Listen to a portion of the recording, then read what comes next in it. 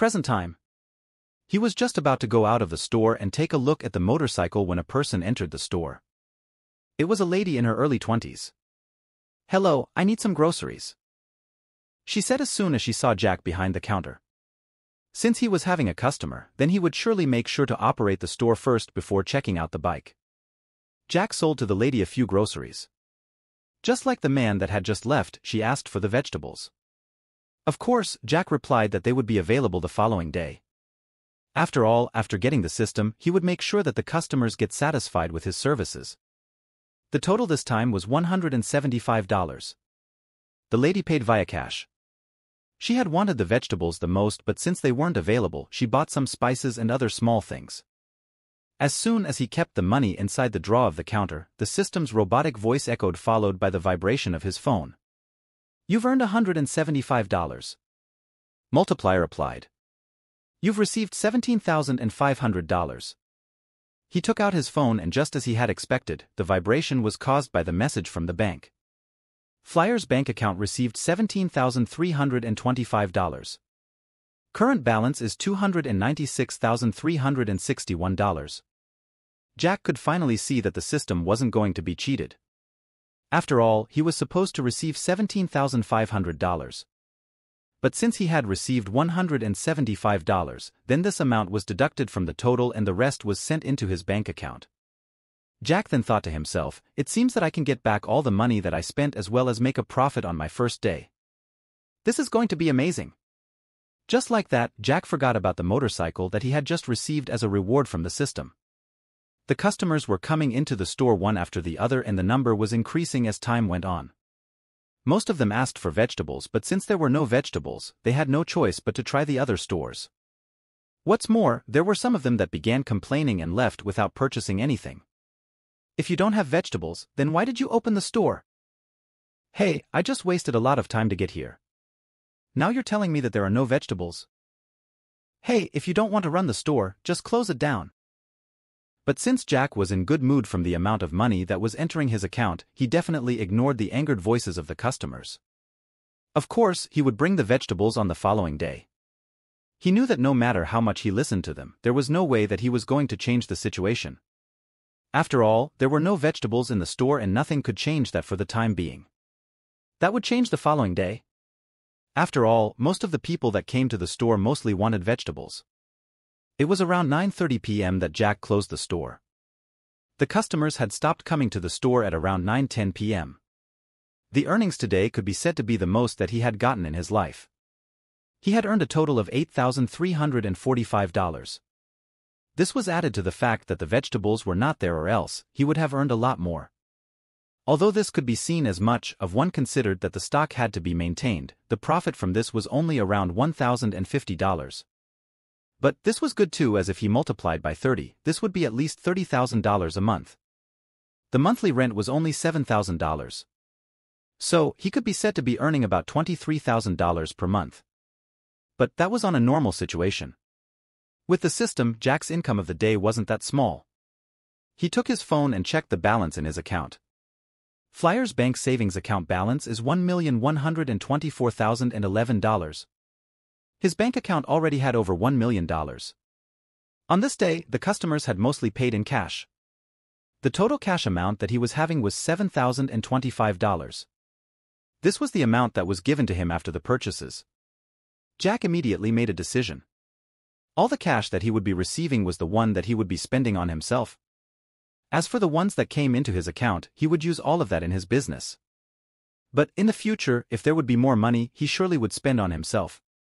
He was already a millionaire, but he knew that this wasn't enough. If the Alfonso family wanted to cause him problems, there was no way that he could resist. He would be forced to go to another city again. He took out the key to the motorcycle as he closed the store. The streets were slightly lit up by streetlights. There were some areas that were dark as the streetlights weren't working there. But since he was closer to the richer area, the area in front of his store was fully lit. As soon as he got out, he found that in the small parking space of the store, there was a modern bike parked there. There were some people that were looking at it in admiration. They kept talking about it. "Do you know what kind of bike this is?" "No, do you?" "Of course I do. This is a Suzuki GSX R1000 Phantom Special Edition. It's worth at least $170,000. What? That expensive? Of course it is. This bike has a speed of 173 miles per hour. It's really cool. By the way, how do you know about all of that? Humph, I've been researching on the bikes recently. I will be buying one in the near future. Wow, it seems that you're rich. The Suzuki GSX R1000 Phantom Special Edition was painted black. It could merge well with the dark as long as the headlights were not switched on. Jack got to the small crowd and took out the key. He then pushed open the reluctant crowd before sitting on the bike. He could feel that it was kind of comfortable sitting on it. After ignition, he sped away from the store as the crowd of youngsters made way. Do you know that person? I think he's the one that was in the store. So, he's the new owner of the store? Maybe. After all, with such a bike, how can he be a small-time employee? The youngsters discussed for some time before they dispersed. On the other hand, Jack enjoyed the thrill of riding the bike. This wasn't his first time riding one, as he knew how to drive even cars.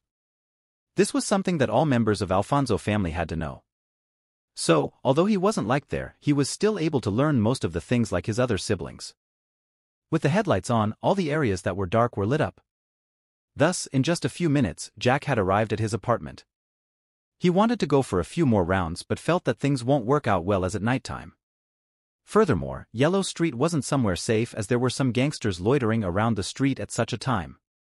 He felt that he would have to get an assistant to help him with the store now that his source of income was assured.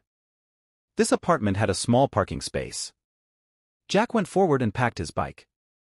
There were 2 Toyota Corolla cars that were packed there. Of course, they were old ones. But still, they were better than those that had to walk on foot while going to work. After locking the bike, he took the keys and the helmet, which was on the bike but he didn't wear, and headed back to his room.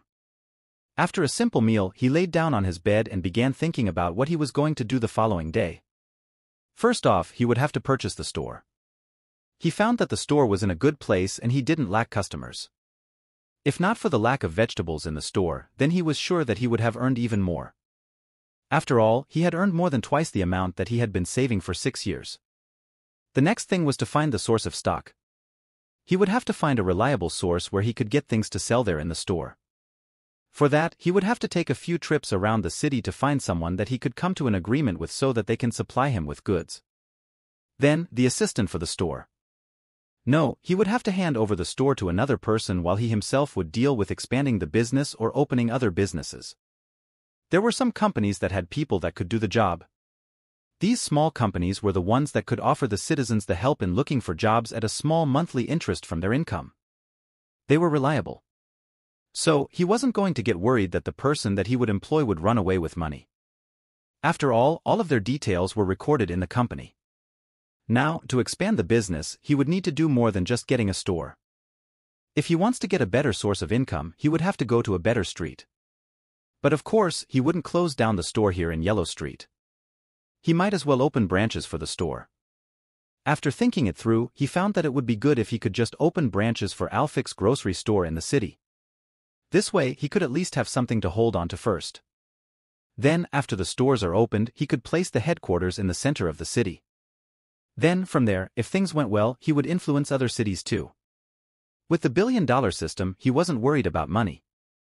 The only thing that he would have you deal with would be getting connections and suppliers. As long as he was assured of the supply, he wouldn't have to worry about anything. Buzz. At this time, his phone vibrated. He took it and looked at it. It was a message from the butler of Alfonso family. Jack is no longer a member of Alfonso family. But since he has the bloodline of the Alfonsos, he would be given a compensation of $500,000.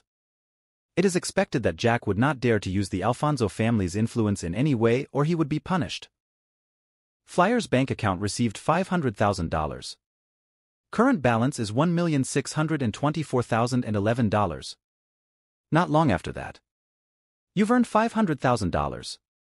Multiplier applied. You've received $50 million. Flyer's bank account received $50 million.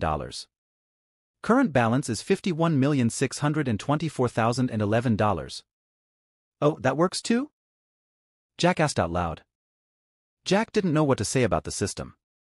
The money that Alfonso family had given him was so that he could fend for himself without using the name Alfonso.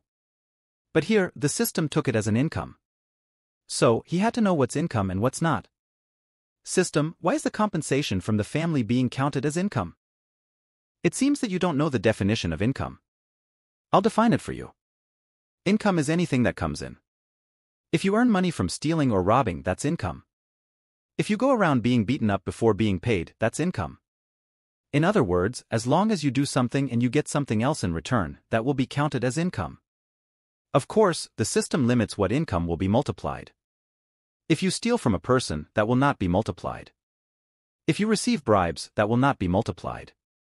You have just received $500,000 from your family. That's as the income from defecting from Alfonso family. Since it's not counted as illegal as nobody is going to suffer, it has been multiplied. Jack was led in silence for a long period of time by the lengthy system explanation. He was trying to think of other sources of income that could be counted as legal by the system. Why is a bribe considered illegal? It doesn't hurt a person, does it? After thinking for a moment, he asked. Bribes are going to hurt a person. After all, if a person bribes you, it's either that the person has done a mistake and doesn't want to be punished, or he's incompetent and is trying to buy his way in. For the first one, if he did a mistake like hitting another person, that is considered hurting someone. Hey, that's too direct. I mean, there are other things, you know. Jack couldn't help but complain at the system's deduction of a mistake. Okay, he might have accidentally hit another person with a car, that's hurting others. He might have accidentally poured hot tea on another person's face, thus causing this person to be admitted in the hospital. This is considered hurting a person. You're helpless, Jack sighed. For the second one, if a person is incompetent and buys his way into a job, then he's definitely causing the competent but unemployed fellows out there to continue being unemployed. He seriously didn't know what to say about the system now. This system seriously had some issues. It definitely needed service. Leaving that aside, Jack focused in the issue of him no longer being a member of Alfonso family. Although he hadn't expected it, he wasn't surprised at all. After all, what was making him stay in the family mansion was his mother Anne. Now that she was dead for 4 years and Jack was an adult now, they could disown him. Although it was the butler that had sent the message, Jack knew that this was his father's decision. After all, he was the head of the family and the CEO of Alfonso Group. He didn't care that much about being removed as a member of the family. It wasn't like he was depending on the family name to do anything anyway. Furthermore, he has a system now and he didn't think that there would be any problem. After all, the system would multiply his income by 100 but his losses would remain the same. In order to make sure that he was no longer counted as a member of Alfonso family in the future, he saved the message that he had received in the email.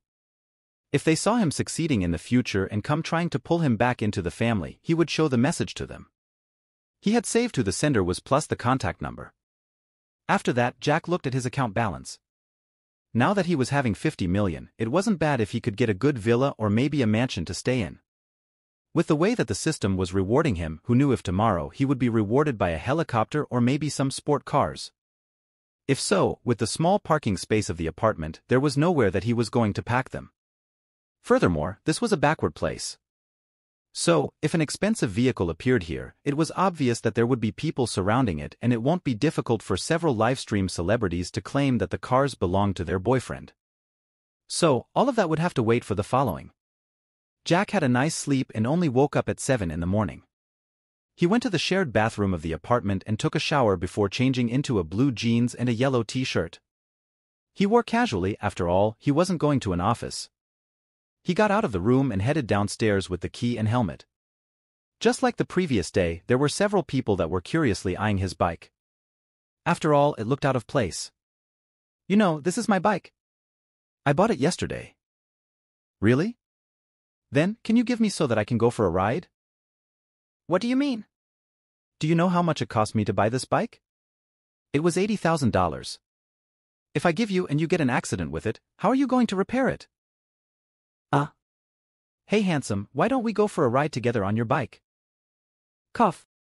Not now, I still have to do something else. Maybe later.